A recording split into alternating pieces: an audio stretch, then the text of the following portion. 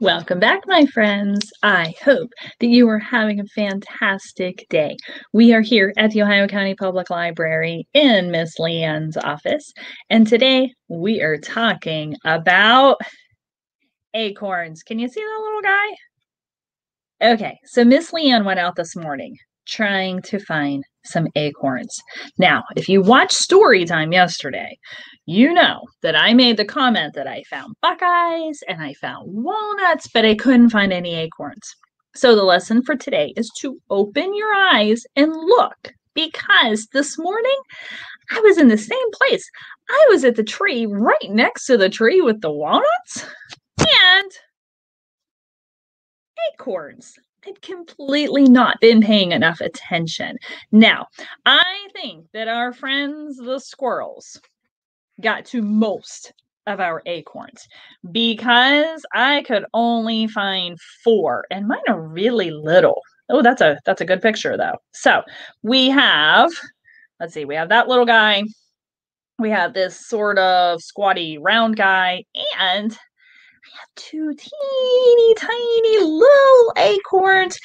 And if you can see that, see, they're still on their stem where they were hanging off of the tree. Now, all week long, I have been asking you what grows from an acorn. You know, right?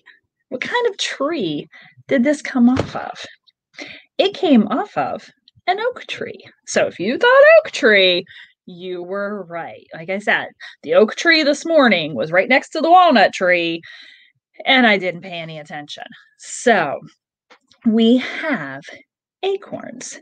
Now, like I said, squirrels really love these things. So when I got there this morning, most of these were just the little caps. They ate the good part. So we have a couple stories today to talk about acorns. And then I have a scavenger hunt for you. So we are going to start with our story because of an acorn. This is by Lola M. Schaefer and Adam Schaefer, and it is illustrated by Fran Preston Gannon. This one right now has not been cataloged for the collection. So if you want to check this one out, give us a couple days, okay? I just opened the box to get this book out. So it's not really ready for patrons to check it out. See, there's no stickers on the side. There's no barcode on the back that says Ohio County Public Library. So it's not quite ready for you guys to see yet, but it is ready for Miss Leanne to read to you. So, whoops. I tried to move the laptop and got all wonky. So, because of an acorn. Because of an acorn, a tree. Because of a tree, a bird. Because of a bird, a seed. Because of a seed, a flower. Because of a flower, a fruit. Because of a fruit, a chipmunk. Because of a chipmunk, a snake. Because of a snake, a hawk. Because of a hawk, an acorn. Because of an acorn, a forest. And this one, like many of the books that I've been reading to you lately, have lots of extra information in the back about some of the things that we read about in the book. That's a super short one for today. So I have one that's just a little bit different. Acorn to Oak Tree. This is a very little nonfiction book. Nonfiction books are awesome for teaching us things. And because this is such a little book, because our other book, while it was a little bigger, was a pretty short little story, we're going to talk about some other things that you see in a nonfiction book.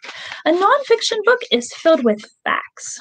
So if I open up a book, so we have the parts of the book. So we have the cover, we have the spine. The spine is what you see on the shelf. Our spine. Let's see if I can get up here where you guys can see. There you go. That's a pretty good one. Acorn to oak tree.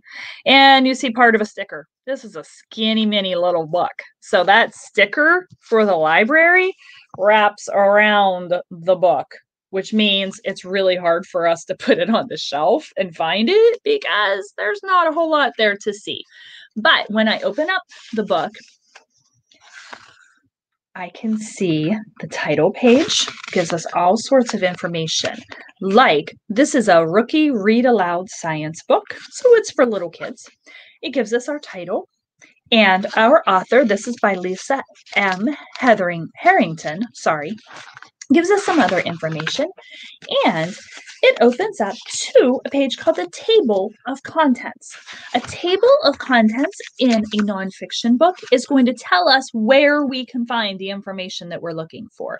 So when I open up this book, I can see the title of what they're going to be talking about and the page number that that's going to be on. We're not going to read the whole book. We're just going to read some parts of it. So remember we said an acorn is the seed for an oak tree. So mighty oaks. And I am going to kind of peel this back so you can see the picture of the tree. Let's see, there we go. All right, so trees are made up of 4 parts: the roots, trunk, branches, and leaves. An oak tree is one type of tree. It can grow very tall. Some mighty oaks live to be more than 400 years old. An oak tree's life begins with an acorn. Acorns are the seeds of an oak tree. Inside an acorn's hard shell is the seed. They look just like our acorns, except ours still a little bit green. In fall, acorns drop to the ground. In spring, an acorn's shell cracks open. A tiny root pushes out the shell and down into the soil. A small shoot or stem pushes up from the acorn. Tiny leaves unfold from the shoot. The small shoot grows into a young tree. It's called a sapling. The tree has a very thin branches and just a few leaves. Can you see that little baby tree there? It's a pretty little one. Each year, the tree grows bigger and bigger. More leaves appear. The tree's trunk and branches become thicker. That's a big, pretty oak tree. Seasons of change. In fall, most oak leaves change colors. The leaves then drop to the ground. In spring, buds form on the branches of the tree. New leaves will open from the buds. In summer, flowers grow on adult trees. The flowers are called catkins. They help the tree make new acorns. Can you see those little catkins? There they are. And that is where we are going to stop with our acorn to oak tree today. Now, I told you I had a scavenger hunt for you. Now, I printed off a sample. On our walk, we saw. Now, you could get online. I just looked it up on Pinterest. You could get online and you could find something like this, and you could take it on your walk with you. And depending on how old you are, maybe you just want to put a check mark if you saw a tree and a check mark if you saw a squirrel. Maybe if you're a little bit older, you would want to put down numbers. Like I saw 3 squirrels on this walk. Or if you're a little bit older, maybe you want to make your own chart of the things that you think you want to look for while you were out on your scavenger hunt. So you could draw one. You could use your words and write it out. If you don't want to draw the picture, you could write out tree. Maybe if you're a little bit older, or maybe if you would like to take this time to talk to the grown-up you're with, maybe you could look for different kinds of trees. There are lots of different kinds of trees right here in our area. Remember, I said I saw a buckeye tree. That's right down from my house. Every year I like looking to see when the Buckeyes drop off of the tree. I saw a walnut tree. It was a black walnut tree. And I saw an oak tree. And those are just the ones that I noticed because I saw their seeds down on the ground. I might not have paid any attention to that walnut tree had I not seen those big husks for those walnuts laying on the sidewalk this morning. So maybe you could talk to the big person that you're going to go on a walk with. And maybe you could pick out a couple kinds of trees that you like to look for. So that while you're out, instead of just walking along, you can be using your eyes and you can be looking for some different things. So, what about animals that you might see on your walk? Maybe you'll look for squirrels. Maybe you'd look for chipmunks or deer. When Miss Leanne goes for her morning run, she likes to count cats. It makes me happy. And it's a fun way to pass the time by counting cats on my run. So maybe you want to see how many cats do you see? Or how many dogs do you see? How many birds do you see? Right now, there are lots of birds flying through the area migrating south for winter. So now is a really good time to be looking for some birds. Are there certain kinds of birds you would like to look for? Maybe you like the state bird of West Virginia, the cardinal. Maybe you could look for those. Maybe you like hawks, like in our story. Remember, because of an acorn, there were several animals in here, especially if you looked at the pictures. There were bears. Miss Leanne's never seen a bear around here unless she's been at the zoo, but it could happen. There were chipmunks and snakes. Have you seen any snakes this summer? There's our bear again, and our squirrel. And I'm pretty sure, weren't there some deer? Oh, there were some deer in here. So maybe you could be looking for something like that. Have you ever seen a bald eagle around here? I have, right here in Wheeling a few times. But you know what?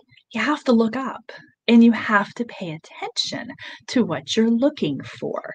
So when you're out looking around, if you're out playing, if you're out taking a walk, even if you're in the car, those times that I saw the bald eagle, almost all of them were when I was riding in the car. One time I was walking and saw one overhead, which was really cool. So open your eyes and take a walk. Or if you have someplace to go with a big person today and you're going to be in the car, that's okay. You can do a scavenger hunt from the car just as well. It might be a little hard to see some small things, but maybe you could pick out some big things. Maybe you could, if you're going to be out on the road, maybe you could look for certain cars, like blue trucks, for example. Every time you see a blue pickup truck, write it down. So that is our story and our activity for today. Just a reminder that starting next week, you can make an appointment to come in and look around the library to pick out some stuff. I know some of my friends have already told me that they have their time picked out next week and that they're on the list and that they're coming to see me. So I hope that I get to see more of you. If you can't do that, maybe you're not quite ready to be out looking around places. I understand. You can still let us know. We can pull some books for you. I've had a lot of fun this summer with some of my friends who have called and asked me to put together a stack of books about a certain theme. So if you want to do that, please call the library at 304-232-0244 and let us know what you're looking for. Or you can get on the website, ohiocountylibrary.org, and you can pick some things out that we will put together for you and walk them right out to your car. You don't even have to get out. So I hope you guys have a fantastic day. I hope I see you very soon. Stay safe, stay healthy. I miss all of you very, very much. Next week, we will have a different theme. So we will just have to find out what that is, right? Do you want me to look? Hold on, I'll look. I don't remember. I think it's leaves. Do you think? Leaves? That sounds right. Ah, it is. Leaves. So Monday's story time. Monday's toddler time. Actually, I think this book might be checked out. We might have to take a change on that one. Tuesday's story time will be Leaf Man. And our activity and story will be Little Yellow Leaf next week. So get ready to read some books about leaves changing, and I will see you soon. Bye-bye.